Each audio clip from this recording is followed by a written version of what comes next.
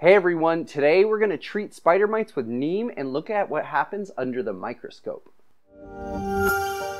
So we've got a fuzzy leaf philodendron here. This is verrucosum, and if you know philodendrons or anthuriums, you know that they love spider mites, or rather spider mites love them. If it has a fuzzy or velvety leaf, you probably have spider mites. And it's important to make sure you don't only look at the top, but you look at the undersides also. So today we're going to look at some of these leaves under the microscope and see what happens when you apply 3% azadirachtin, which is a main active ingredient in neem, to these leaves that contain lots and lots of spider mites. And neem treats just about any pest in your garden. Just make sure it contains 3% azadirachtin. I have my neem concentrate here and I've mixed it up at 9 mLs of this, which is the 3% per quart of water. So it creates this cloudy-like mixture, and we're going to apply it with this dropper onto the leaf gently, because the spray, which we typically use, would just be too disruptive to the microscope. This is also going to prove the relevance of a spider mite drench over just spraying. So we have our sample leaf here from the plant. I've taken out a little slot of the leaf that we put onto the slide. So we're going to look at it now and see these spider mites actively moving and see what happens when they're applied the neem solution directly on them. So here we have the top side of the verrucosum leaf. You can see a lot of the spider mite tracks and the bite marks, those are the yellow dots, and there's not a lot of activity except for this guy hanging out here. But this is going to be very starkly contrasted compared to the bottom side of this leaf. Yeah, this is the bottom side of this verrucosum leaf. You can see all the activity of these spider mites and even their babies running around. You can see the red striping of the verrucosum on the bottom and a bit of like a spider mite graveyard on the upper right side. So yeah, it's pretty gross, but showing the importance of why you need to neem on the undersides, and we'll do that now. So here we're applying the neem directly to the underside of the leaf.